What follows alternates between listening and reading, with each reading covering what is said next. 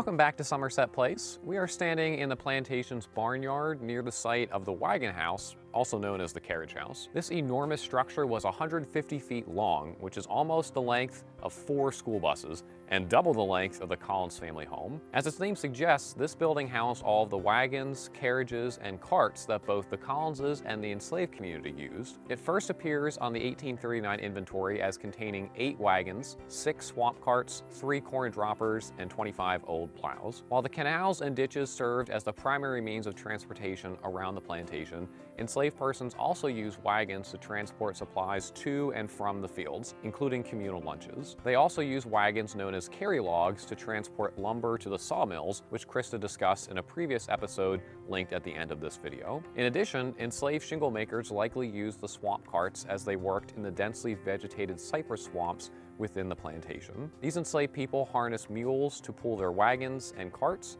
while the Collins family kept horses.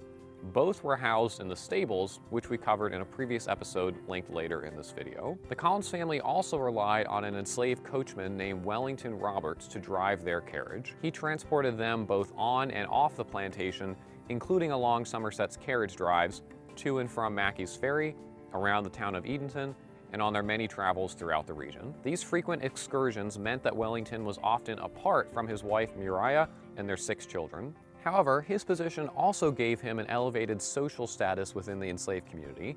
He wore high-quality, fancy clothing, and his family had their own single-room dwelling. Wellington continued to store the Collins' carriage in the Wagon House until it burned down on September 25, 1854, along with the 4-story barn. It's unknown if the structure was rebuilt or how many wagons were lost, but we do know that the Collins family continued to use at least 1 carriage. 2 years later, neighbor Jane Pettigrew described it as, quote, Mr. Collins's grand carroche, which moves at the slow and dignified pace, becoming large bodies. She seemed to have combined the words carriage and coach, indicating that it was quite large. Then, when Mary Collins suffered a stroke in 1860, Wellington drove her around the carriage trails once or twice a day for fresh air. With the outbreak of the Civil War shortly thereafter, the Collinses found themselves deeply indebted, especially after the death of Josiah III in 1863. As a result, Mary could no longer afford the luxury of an enslaved coachman.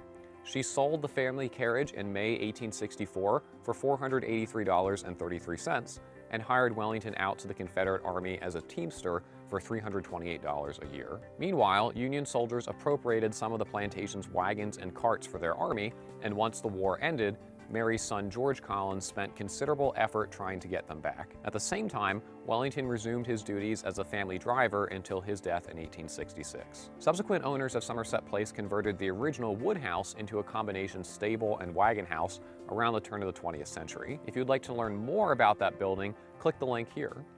Please subscribe to our channel as well and ring that bell to receive notifications about our latest uploads. We also hope you will join us for a guided tour to learn more about the enslaved community and the Collins family. Thank you.